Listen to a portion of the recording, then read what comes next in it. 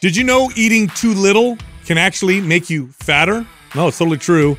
There's many reasons why eating too little will actually cause you to be fatter than you are now. That's what we're going to talk about today. I can't wait to see the TikTok clip of that. I know. The out of context parts of the... Yes. This is a whole podcast, by the way. Don't just listen to it. Yeah, exactly. Please listen. Yeah. But we're gonna break this down as to why this can happen and how this happens. And by the way, for anybody who's watching who's been training people for 10 years or more, you've seen this happen. Inevitably, you've seen people in this situation. Either that, or you're still stuck in the phase that I think I was in for a long time, where you just think all your clients lie. 10 years. Yeah. All your clients lie to you. You swear to God, everybody lies to you. Yeah, dude, totally. There's some interesting phenomena that happens when you eat too little for too long, and then there's some behavioral things that happen, and so we're going to kind of address all of those. But the first thing to understand with this is fatter doesn't necessarily mean heavier. And I want to say that because you can lose weight and actually become fatter as a percentage of your body weight, right? So if you were a 200-pound male and you were 10% body fat, that means that you have 20 pounds of body fat on your body. But let's say you lost 20 pounds of muscle, but you lost no body fat. So you still have 20 pounds of body fat on your body, but now you weigh 180 pounds. Your body fat percentage is now higher because 20 pounds is a higher percentage of 180 pounds than it is of 200 pounds. And you'll look fatter. Yeah. In extreme cases, obviously, 20 pounds of body fat and a 100-pound individual would look very different than on a 200-pound individual. So this is a big one, and we've seen this ourselves. I experienced this as somebody who's a fitness fanatic. I remember losing weight and actually having my body fat percentage go up. And how confusing that was. Oh, and it was like you got angry. Yeah, like how could this be possible? I know this is always a tough one for clients, a tough pill to swallow, especially when they've been, working so hard at losing weight and overall weight, and then to find out that their body now comprised mainly of body fat, and they've actually lost muscle in this process was a frustrating thing. But this is where that whole term like skinny fat and all that kind of came out of. Exactly. Do you have a story about this, Adam? I have a couple stories, but the one that I'm thinking about right now where I realized how much of a problem this was, not just with our clients, but actually with my coaches and trainers that were teaching my clients. So I ran this competition, and I can't remember if Justin you were part of it. Yeah, I was part of it. Were you part of the first one? I couldn't remember if you were with me at the first one or not. So we ran this competition where I used to do this, where I had a friend who owned the Fitness Wave, the dunk tank. Oh, yeah. So hydrostatic wave. Yeah, there was a mobile one in the Bay Area. In fact, they had the rights to all of California, and we became friends. And when I found out that was one of the most accurate ways to find body fat percentage. And so I ran this competition amongst my trainers. And this was an annual thing that I would do every year. So I did this for many years.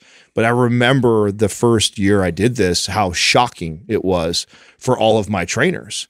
I mean, I had more than half of my trainers get fatter according to the body fat professionals that know how to diet and know how to train that came back. And I remember seeing that many going like, oh shit, is this thing broken? Is it not working? Like what? And they were doing the most extreme workouts you can think of, the most extreme eating, like their nutrition was just like super restrictive. And so they thought, man, we're going to kill this competition. Yeah. And so it blew my mind. But that really opened my eyes that, wow, if a bunch of professionals that understand nutrients, understand building muscle, understand fat loss, understand exercise science, failed at this when there was money behind it and a competition for 3 months. And it wasn't a lack of discipline or hard work towards the goal.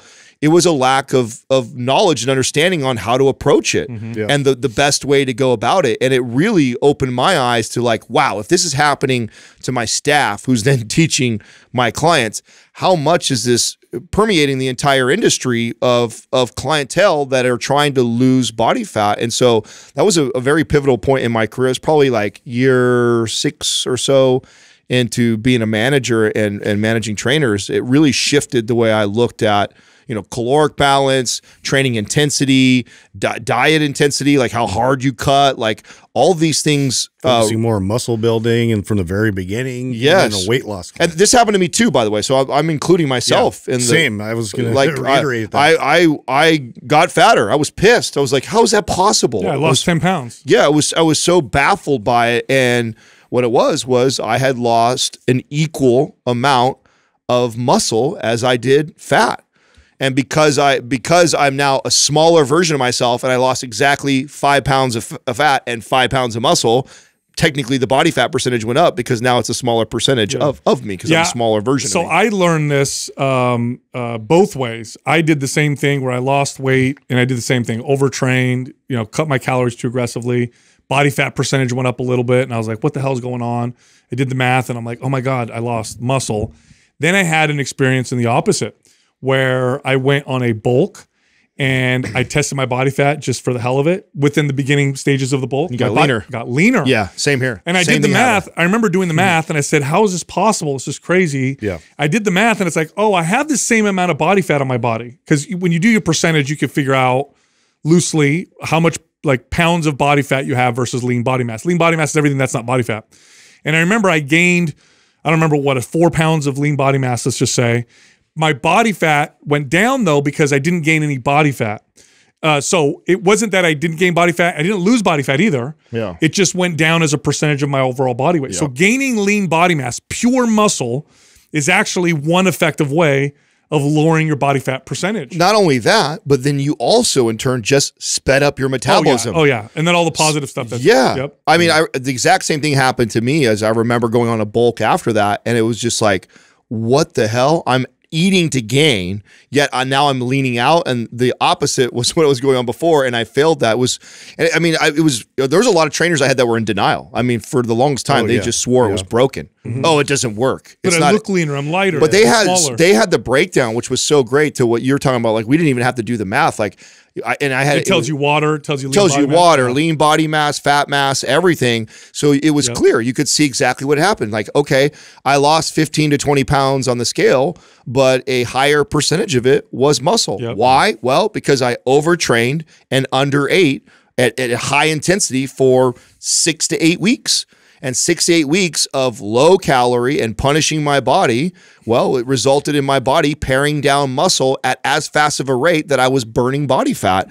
And there you go. I got a higher body fat percentage, even though and that's why it's deceiving, is you look smaller and leaner. Because I lost some fat, so my belly fat had gone down a little bit, and my waist was smaller. Yeah. Also, you lose water because you're probably cutting carbs and stuff like that. But then when you actually are honest with yourself, because we play games with ourselves, right? Yeah. How often is the reflection in the mirror? Do you look at it objectively versus subjectively? Well, for a lot of people who are struggling with weight loss, if they just lose weight on the scale, they'll look in the mirror and be like, oh, I'm smaller, I must be leaner. But it's like, no, you're actually flabbier because you lost muscle. Yeah, I was just kind of laughing to myself because I remember even me going into that dunk tank, I was like, it must be the technique, like I must not be like getting rid of enough.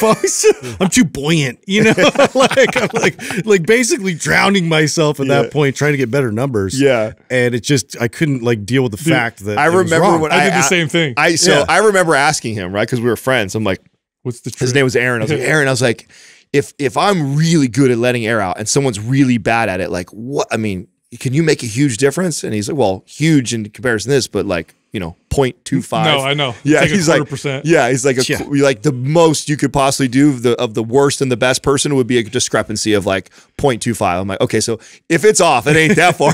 No, I did the same 4% thing. I'm gonna try and drown myself anymore. Did you do that where you went underneath it? Yes. I was like retching. Yeah, because you gotta let all your air out. You know what I'm saying? Stupid. What's up, everybody? Today's giveaway, the RGB bundle. MAPS Anabolic, MAPS Performance, MAPS Aesthetic. Here's how you can win that bundle for free. Leave a comment below this video, the first 24 hours that we post it, to help us with this YouTube algorithm. And subscribe to this channel, and then again, turn on notifications. Do all those things. If we declare you the winner, we'll let you know in the comment section that you won the RGB bundle. Also, we're running a sale right now. We put together a workout program bundle called the Time Crunch Bundle that includes MAPS 15 Minutes, MAPS Anywhere, MAPS Prime, and the ebook Eat for Performance. All of that is only $99.99. That's over $200 off. If you're interested, just click on the link at the top of the description below. All right, here comes the show. You know what's funny about this is later on when I became good at what I was doing, one of my hallmark, successful, wonderful techniques at getting someone who would come to me who struggled with weight loss, who struggled with fat loss, had been going low calorie forever and excessive cardio forever. One of my favorite things to do was have them bump their calories, bump their protein, stop the cardio, lift weights, and then show them getting leaner. It would blow their mind. This was the beginning of the philosophy that you hear me talk about on the show all the time. I began to stop ever putting people on restrictive diets, and I began adding to the diet. That became my no matter how much weight you had to lose, I don't care how big you were, I looked at and assessed your diet, and I added food into the diet. And there's a behavioral aspect to it as well. Right. That was what I learned afterwards. But the original reason why I did it was because what I learned from the show them mind blowing. Yeah, and then all of a sudden I saw what happens with the behavioral stuff, and it was just like, oh my God, this is the answer. Which, by the way, it's interesting to me that this is not the industry norm. Yeah, it's not. It's still like we still have way far behind. We still have this cut calories and burn like crazy mentality to lose body weight, and it's not the best strategy. No, in energy management and having good workouts, and like there's just so many benefits to having this approach versus the other. Look, the data, the behavioral aspects are the most important, but the data is clear on this. When they do studies on people who just cut calories, they lose a significant amount of muscle, oftentimes as much muscle as body fat. When they add cardio to it, it gets worse. When they add cardio plus other exercise, it's still not good. Resistance training plus diet seems to be the best approach, where you tend to hold on to the most muscle. Sometimes you can even lose muscle like that, though, because the signal to build muscle can still be overcome with too low of calorie. So that brings us to the first point, which is this. If you eat too little, you'll lose muscle. And when you lose muscle, you slow down your metabolism. You're actually getting rid of or reducing your capacity to burn calories on your own. You're actually making it harder for yourself down the line. So even if you do lose more body fat than muscle, but you still lost a significant amount of muscle, now you've set yourself up so that in the future, it's going to be harder for you to continue and to maintain. So, and by the way, losing muscle, again, if you lose muscle and you don't lose body fat and you lose weight on the scale, you're fatter now. You're fatter. You have a higher body fat percentage. People get so hung up with the scale. Yeah. I think it really screws people up. The example I used to tell people, I used to love using this example. Someone would come to me and they'd say, I just want to lose 30 pounds on the scale. I say, well, do you want to lose fat or muscle? And they say, well, I don't care how much. I don't care. I just want to lose weight. Like, well, we could cut your leg off. And they'd always look at me and laugh. Yeah. Because it's true, right? It's not just about weight. It's the body fat that you want to get rid of. I mean, your body has these natural mechanisms in place for survival, and we just always, I don't know, we always try and go against that fact. Like the fact is, like our body's trying to preserve itself, trying to provide it with adequate energy to keep doing what it needs to do. But you know, us trying to basically restrict our calories and not feed it, but then still give it all this work demand and load. It's like especially when muscle is an expensive tissue and it's not necessary. Extra muscle is not necessary to have. And so your body's going to be like, that's the first to go. It's like, we don't need this. That's right. Why am I going to keep it around? You're not feeding me what it takes to keep it. You're not stimulating it the way you're supposed to. So I'm getting rid of it. That's right. And then the example I gave of how you could actually build muscle, gain no body fat, but get a little heavier on the scale, but still be leaner, because now that body fat that you have is a smaller percentage. When your calories are too low, good luck trying to build muscle. Your body could have all the muscle building signal in the world, but if your calories are too low, if your proteins are too low, if your essential fats are not where they need to be, building muscle is impossible. It's like giving a bunch of construction workers plans to build a house. It's like they show up. You got 50 workers. We're here to build a house. Here's your plans. No wood. No wood, no bricks, no concrete, no nothing. Build it. It's like we can't. We don't have the building blocks.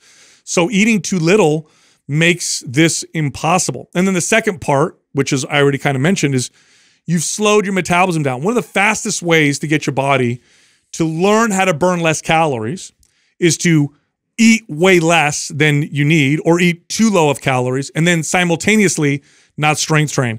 You lose that muscle. Even if you don't lose the muscle, by the way, your body actually starts to adapt a little bit. And I've said this so many times on the podcast.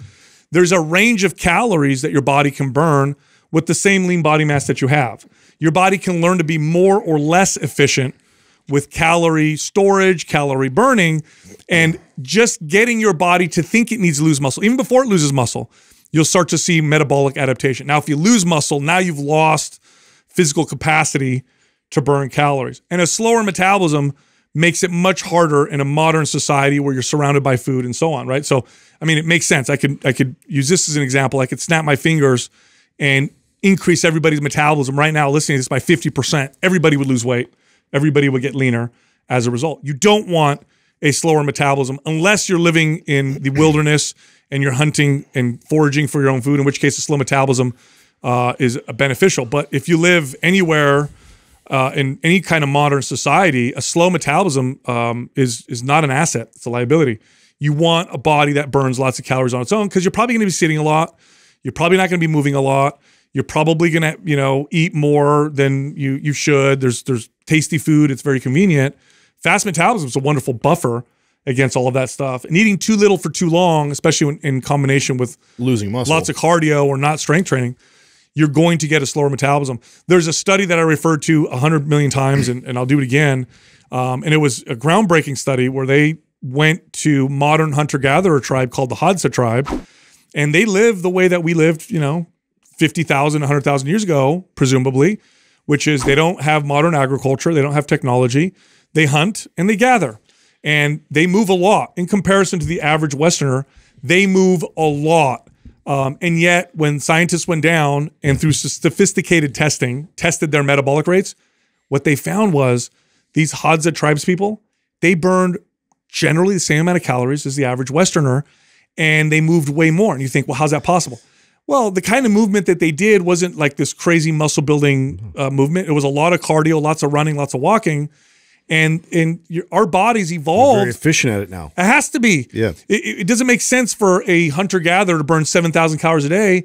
You can't find 7,000 calories. Well, and if it didn't happen that way, all of our athletes would disappear. Yeah. Because anybody who's ever seen a professional athlete, their training volume is unbelievable. And if just training more cardio, burning more calories was an effective method to continue to lose, then every athlete would be 60 pounds and just a bag of bones. They'd have to eat like 20,000 calories. Yeah, or they'd have to eat, 20, 30,000 calories to maintain that, which is not the case and at all. under the assumption like food's always been that readily available. Yeah. You know? It's like, I feel like we have to address to the fitness dorks that that glom onto the studies that talk about that 3 pounds of muscle metabolically is insignificant, and so that doesn't work. You shouldn't worry about losing it. It's you're gonna have when you go in it, because this is messaging right in our space.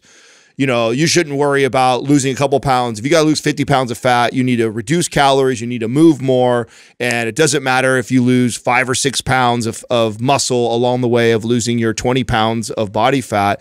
And I don't think that's a good message at all. And I think that the studies that they attach themselves to are very they're narrow. Yeah, very narrow in comparison to what we know is happening with the body. I mean, I can't explain to you how I was able to get somebody to have 5 more pounds of muscle, but yet eating 800-900 calories more a day. But I've seen it. I've seen it so many times happen before. Now, what the studies show is that, the muscle is only needing an extra 6 to 20 calories more a day. So mathematically, that doesn't make sense. But then you have to factor in the behavioral change that happens for that person because they're fitter than what they were before. Also, what the behavioral change around in order to maintain and keep that muscle around that. Also, the behaviors around nutrition in order to maintain that muscle. It's more than that, Adam. There's a lot of unexplained. The metabolism, mammalian metabolism, is super, super complex. It's up there with the universe. Yeah, it's like the brain is more complex. Everything else is easier to understand. We become more or less efficient with our current lean body mass. So, I mean, there's studies on POWs, people who are prisoners of war who's surviving on 300 calories a day for years and years and years. How's that possible, right? The human body has this incredible capacity to become extremely thrifty and efficient with calories or much less efficient. This is why you have people with, we all know those people, the skinny guy or girl that eats like crazy, doesn't gain any weight, the person who eats way less, gains tons of body fat. How is this possible? It's obviously not one-to-one.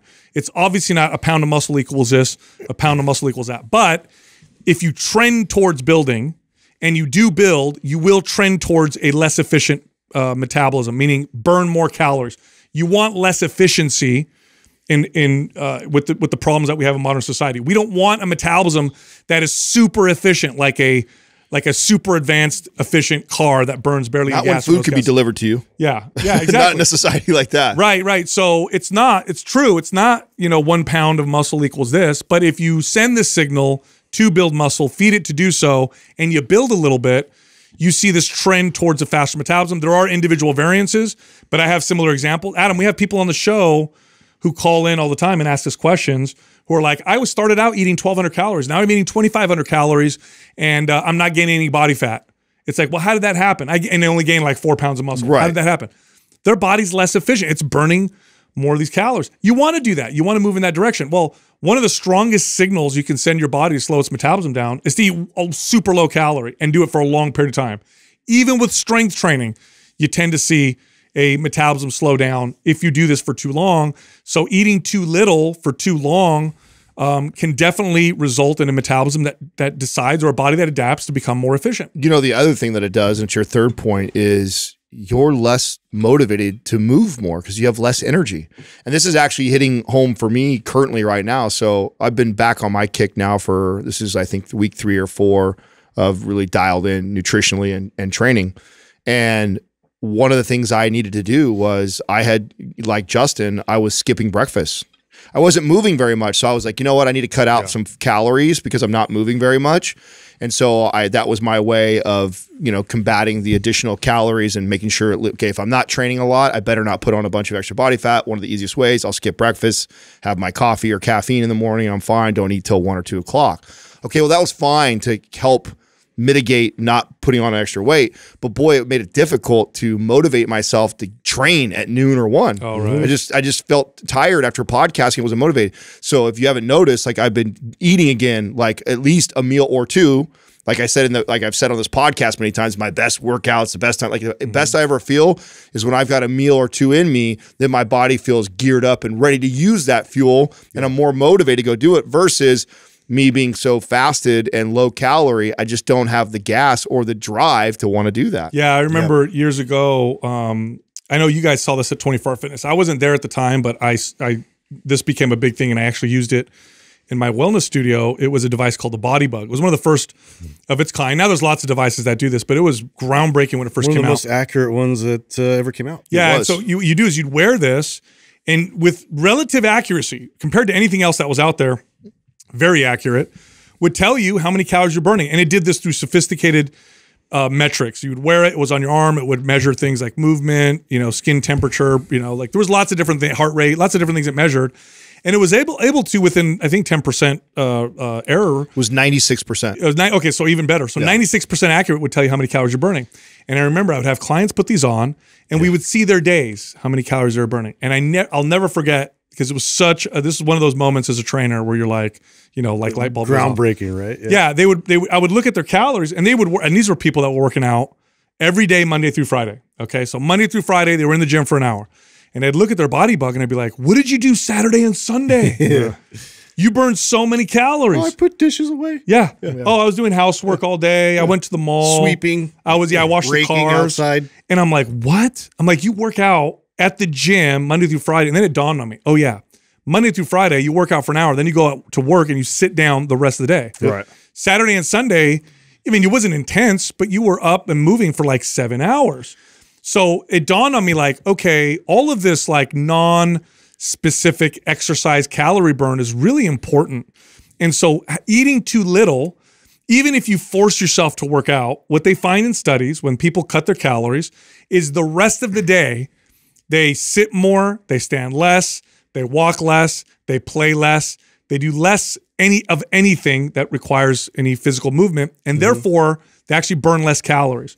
Eating too low of calories will affect you behaviorally without you even noticing. Everything from tapping your foot to standing up to taking extra steps. It's subtle. Yes. And I think that, too, because you are going to the gym and you're going to do your workout for the day, and like that's a check box for you for movement, for that entire day. And that's like the majority of my clients was like, okay, I did my bit on Monday through Friday, and like I had my hour where I just really powered it out. But they're literally sitting on their butt the entire day otherwise. And it was like so revealing that on the weekends there was just being up and like moving around and you guys running errands. And yeah, dude, it was like, it was so many. It was like hundreds. It was like almost 1,000 more calories each. Well, not long after that body book came out, they actually did a study. I remember because I used to tout this study all the time. It showed that a person who trained 5 to 6 days a week, was it 5 to 6 days or was it 4 to 5 days? It was either 4 to 5 days or 5 to 6 days a week for an hour at a time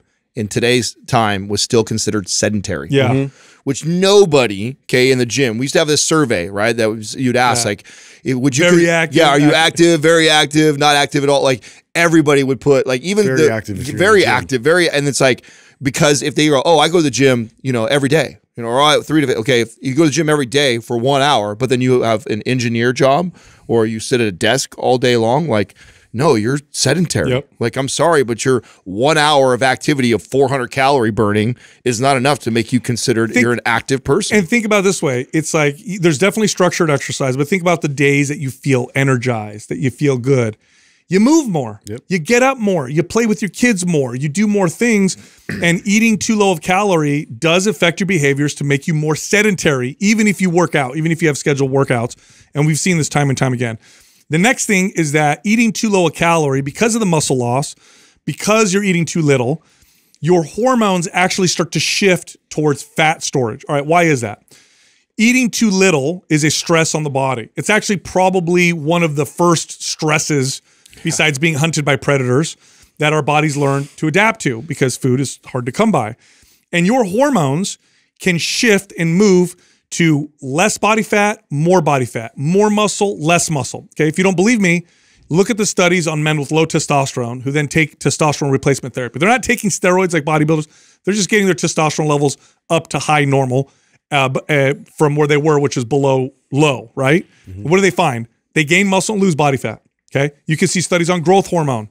Growth hormone will do the same thing. You give growth hormone to somebody who's deficient or who's older, and they don't have to work out, they don't have to do anything. They end up building a little muscle, burning a little bit of body fat, even if they don't change their diet.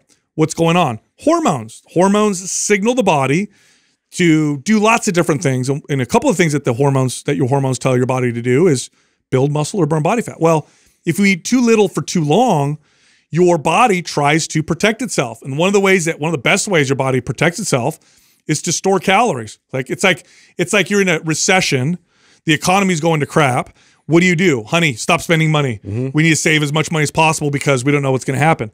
Your body does this with calories.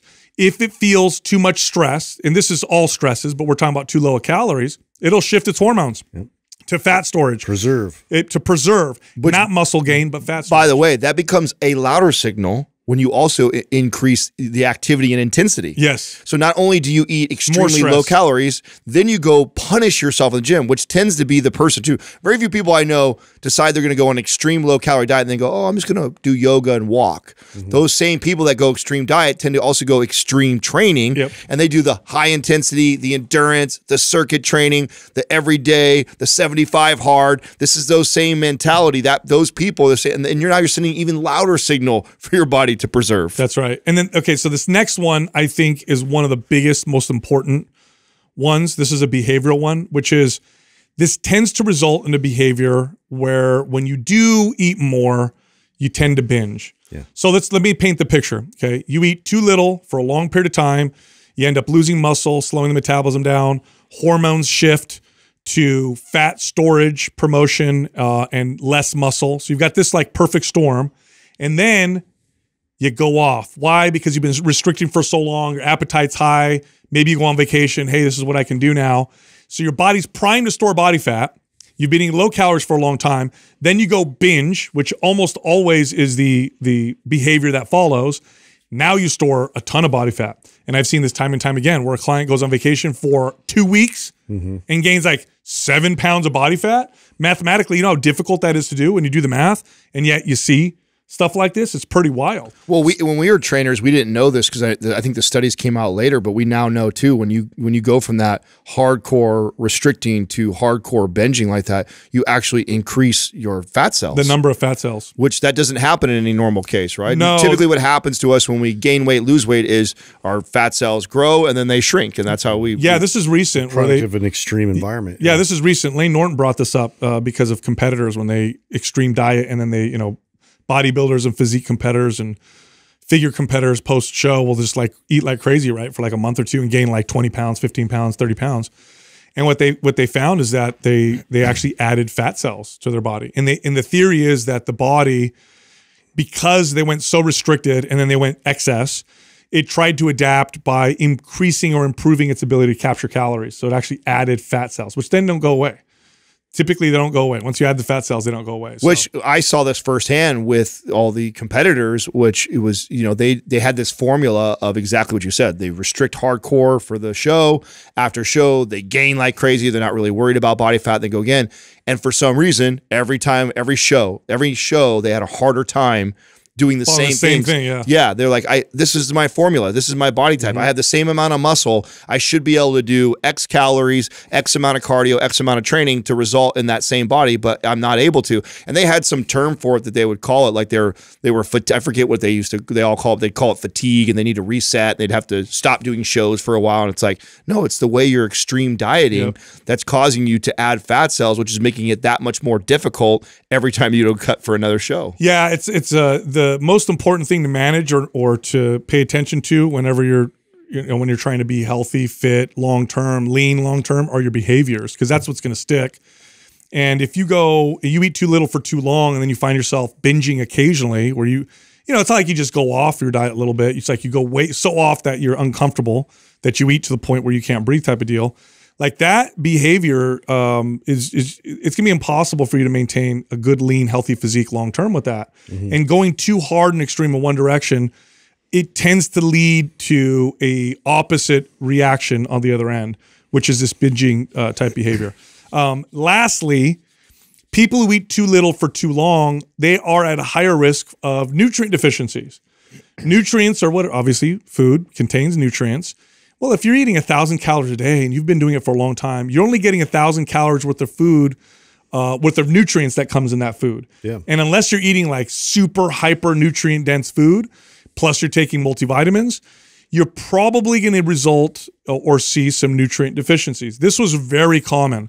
When I started working with practitioners who would do nutrient testing, and I would get clients who were, and they were typically women where they eat real little for long periods of time. And I'd say, hey, let's test your nutrient levels. They would do hair tests and other tests to see, blood tests to see where the nutrients are at. I could almost always predict, oh, this woman eats barely anything. She's been doing it for a long time. She's skinny fat. She's been dieting for half her life. She's going to come back with 2 or 3 nutrient deficiencies. Always, almost always, they'd come back with some kind of nutrient. Vitamin D or zinc or some B vitamin nutrient deficiency was always. Well, I think this is super common because already, I forget what the research is around this, but I believe like the average woman gains weight on like 1,500 or 1,600 calories. It's really, really low. And so I think chronically the society, especially females, have underate. And I think it's just because of what's been promoted to them for so long. So you take that same, female client who's already only eating 1,500 to 1,800 calories and is unhappy with their weight and they want to lose, say, 20 or 30 pounds, and then you cut and restrict that, you can't possibly get, there's not a nutrient dense enough food to get enough without. You're not going to vary it up that much either. I mean, when you're in like a calorie deficit, that's like extreme a lot of times too. Like the one thing you have is to control is that like I can limit and reduce the amount of options so that way I can be consistent, because it's all about being consistent, for that type of a mentality, staying in that lean and low of a deficit. So to be able to vary the amount of food that you're bringing into your diet, which is going to produce like those micronutrients or, just any macronutrients in general, like there's going to be a lot of opportunity to be deficient. Yeah, you typically don't see 1,000 calorie a day diet and it's like this wide variety of different colors and fruits and vegetables and whatever. It's usually the same. Well, actually, to be honest, most people eat the same thing every single day. By the way, nutrients, not just micronutrients, macronutrients. Macronutrient deficiencies or close to deficiencies were quite high. You see somebody eating low calories all the time, they almost always are eating too low a protein. And oftentimes, healthy I would fats. see this, the fats. Yeah. You know, and if you're deficient in something that's essential, your rate of anxiety is higher, potential anxiety, depression, other mental issues, and then your body is just not functioning optimally. And it's going to lower its nutrient thirsty tissues. Muscle requires lots of nutrients to maintain muscle and vitamins and proteins. Even healthy fats for your hormones. Right? If your fats are not high enough, your hormones are going to be off. And that, you know, one of the points I made about hormones shifting towards fat storage. So if you eat too low for too long, you're probably lacking something. And when you lack something that you need, your body cannot operate the way it should. And that makes fat loss very, very difficult. It's really hard to lose body fat when you're unhealthy, or at least do it in a sustainable way. So I hope we made the case that if you eat too little, you could definitely make yourself fatter. Look, if you like the show, head over to mindpumpfree.com and check out our guides. We have guides that can help you with almost any health or fitness goal. You can also find all of us on Instagram. So Justin is on Instagram at mindpumpjustin. You can find me on Instagram at mindpumpdestefano. And you can find Adam on Instagram at mindpumpadam. Today, we're going to teach you everything you need to know to build a strong, well-developed chest. When I think of weak points and areas that I struggled with developing for a really long time, chest was up there with the it was for me. It was for me for sure. I got more caught up in the weight I could lift versus how I was developing my body. I think it's one of the most challenging muscles to develop for most people because the form and technique.